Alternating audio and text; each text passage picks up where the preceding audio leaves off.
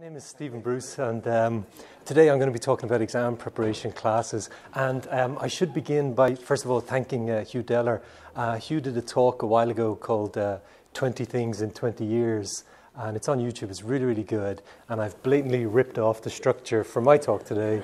And you get to show you're 10 years younger than me as well. Well, I'll introduce and you'll see that's not actually true. I've just posted on Twitter as well, so you should check it out. It's really good, and it's at least twice as good as this presentation is going to be, just numerically speaking. So my backstory isn't terribly interesting. About 2001, I started teaching English, and then in 2004, I started to really focus on exam preparation classes. And at that time, it was mostly Cambridge. And I used to think exams were fantastic, oh, they're wonderful, they give an external motivation and they can help students move up from that plateau they sometimes get stuck on. But then as the years went on, the stakes got much, much higher for students. And I started to see exams more as obstacles, things that were in the way of what the students really wanted to do, whether that was get a new job, get a promotion, or go to university, which is kind of the big one at the moment. So for about 10 years, I just got obsessed with exams, and I kind of lived in a bubble where my goal was just to get students through these exams as quickly, as painlessly, and hopefully as enjoyably as possible. So I should say really that today I'm not really qualified to talk about, the intrinsic values of exams or whether we should test or not in the first place, which I think is a very interesting discussion, which we kind of looked at yesterday with Sue's talk. But really, for my students, they have these exams, they have to do them, and I think my job is to help them get them and move on to the next thing that's in their life. So today I just wanted to summarize some of the principles that I kind of came up with. That's a bit of a fancy word, but some of the principles I came up with, and maybe just suggest some practical ways to apply those in the class. So these were some of the kind of difficulties that students would have, some of the things that they would say about exams, and the problems that they would face. Obviously, the key one is, how can I get a high grade? And sometimes, why are these topics so boring? And then some of the things I'm thinking about while I'm teaching are over on this side. So, how can I get students to reflect a little bit more? Or how can I make this a bit more interesting for students? And sometimes they don't match. Because, for example, if I'm thinking, how can I get students to reflect a little bit more? And they have an exam in 2 weeks or 3 weeks, they don't want to reflect. They want to do tons and tons and tons of practice exams constantly. So sometimes it's a bit of a challenge to try to match what you think is best for the students and what they think is best for themselves. And I think you have to respect those two things.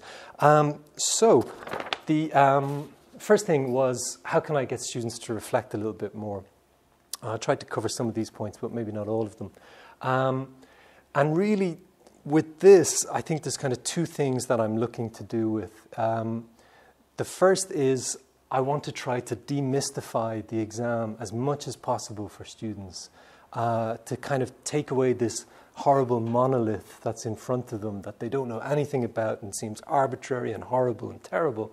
And I want to try to demystify that a little bit. And second, I have a practical concern. Actually, just yesterday I was talking to, we talked about how students don't write that much. And I think part of the reason why students don't write that much is because we can't correct that much. And so some of these solutions today are kind of practical in the sense of getting students to do more writing and getting me to do less correcting. But anyway, there's three kind of principles here, and they're a little bit misleading in a sense because I say help students become teachers. Really what I mean there is help them to think a little bit more like teachers, help them to think a little bit more like exam makers, help them to think a little bit more like examiners. So like, for example, with the first one, I tend to find myself saying things constantly, oh, you need to do more topic sentences, oh, you need to do more linking words, blah, blah, blah. So one of the things we used to do was group writing projects. So for example, over the course of a week, on a Monday, we'd break up into groups. It's quite scary. We'd break up into groups, and then on the Monday, say, that group would work on for 20 minutes just maybe decoding a question. On the Tuesday, they'd work on planning it. On the Wednesday, they'd work on an introduction, and just so on like that. And then at the end of the week, they've kind of discussed things amongst themselves, taken a little bit more ownership of the process, instead of just this power dynamic where it's me telling them all the time. It's them discussing it. And then at the end, instead of having to correct 15, I only have to correct maybe 6. Or 5. So there's a kind of a practical bonus there for me. I'm going to try very quickly and use a little bit of technology, so it's probably going to go disastrously wrong. But if you have smartphones and you could indulge me for a second, I'm sure some of you have come across the webpage Mentimeter. And if you haven't, if you wouldn't mind terribly, if you have a smartphone and if you wouldn't mind going to this webpage, govote.at, and you can pop in that code 369398. And I've decided to do some really hard-hitting research this morning and really get to the bottom of this issue of deserts among ELT professionals. And I came across this webpage just through kind of blogging and talking to different people.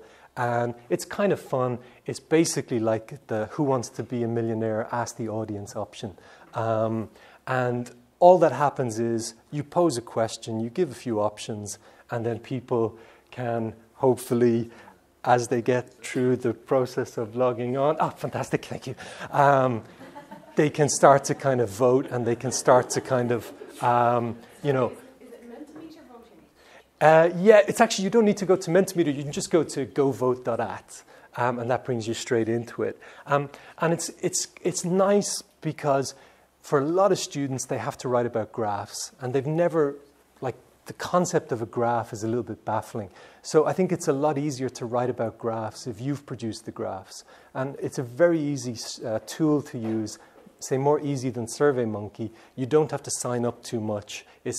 You can log in with Facebook. So in terms of writing, that's pretty good. So cheesecake is kind of an option. Maybe we'll come back to that.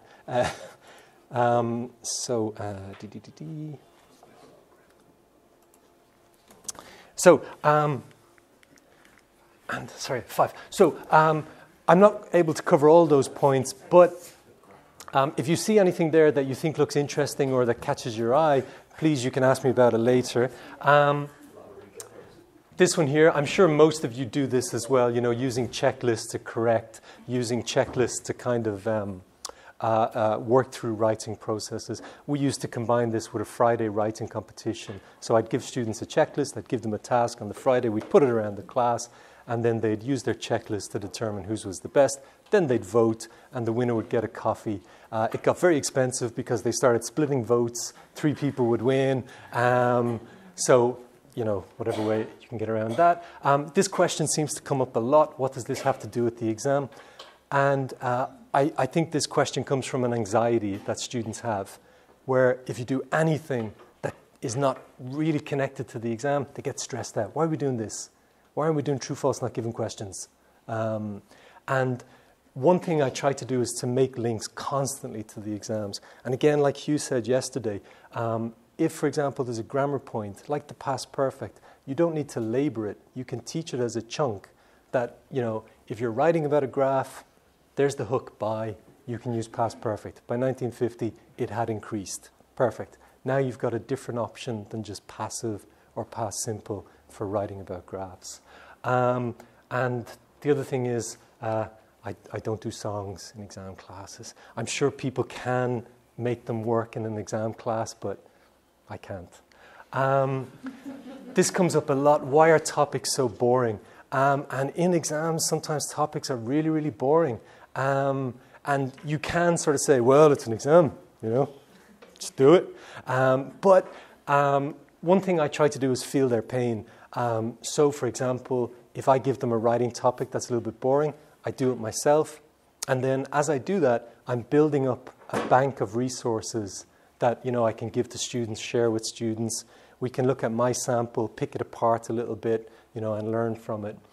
Also, I don't use answer keys when I do, say, a reading text, something like that, because I figure if I can't answer it, it's a bit like, how can I expect my students to get really into this if I'm just jumping to the back of the book, saying, oh, that's not given, sorry.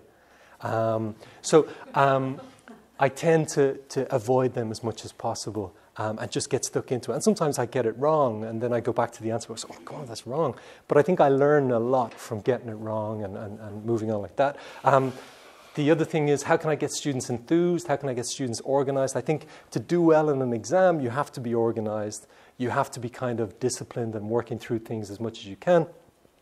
And I've heard a lot about flipped learning, and it's really, really nice word. And I don't really see the big difference between homework and flipped learning. So I think one thing that I like to do is just give homework religiously. Every day I give them homework. And at the start of every class, we correct homework. And I've talked to a lot of people, and they say, oh, yeah, but they don't do it. I've had classes of 15 students, and the next day 2 of them do the homework. And I check the homework for those 2 students, and I just let the other 13 sit there for 5 or 10 minutes. And eventually the message gets through. This is what we do. This is how the class works. And if you buy into it, hopefully you'll do a bit better. I mentioned as well using social media. This is a little bit controversial. I talked to some people about this recently at an ELT Makers Night, and I heard some schools don't do Facebook or something like that. I had a Facebook class for my IELTS students, and my original intention was to share links, share articles, would be nice. And in the end, it became something else. It became like a support network where they would post, oh, I did my exam, I did really well, and somebody would say, oh, I have my exam next week, and somebody's like, oh, I was in that class 2 years ago, and it's crap.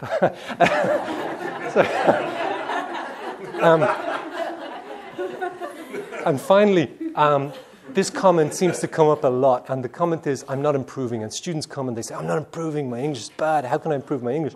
And again, this is an anxiety because these exams are high, high stakes, really high stakes. And the pressure is phenomenal on these students. And I understand that. So often what I try to do is big up students, make them feel good about themselves. And a really easy thing to do is, if somebody does a writing that I think is particularly good, I say, that was fantastic. Do you mind if I share it with the class? And just something small like that, I think, gives people a little bit of a boost. And it's not phony, because there's genuinely something good in there that would benefit other students. And then the final thing is I ask them to be more specific. People say, how can I improve my English? How can I answer that question? It's massive. So I say, well, let's get a bit deeper. Which part? Reading, listening, writing, or speaking? Okay, reading. Okay, so what do you think? Why did you have difficulty with that article? What was it? And really dig into it a little bit, and hopefully then pull it out. And again, they're kind of reflecting a little bit more than maybe what they were doing before. So thank you very, very much for listening. I nicked the Bob Dylan photo from there, and as I mentioned before, I stole the idea from Hugh Deller. And that's my Twitter handle there, and I also kind of write a little blog every so often, so check it out. Thanks very much.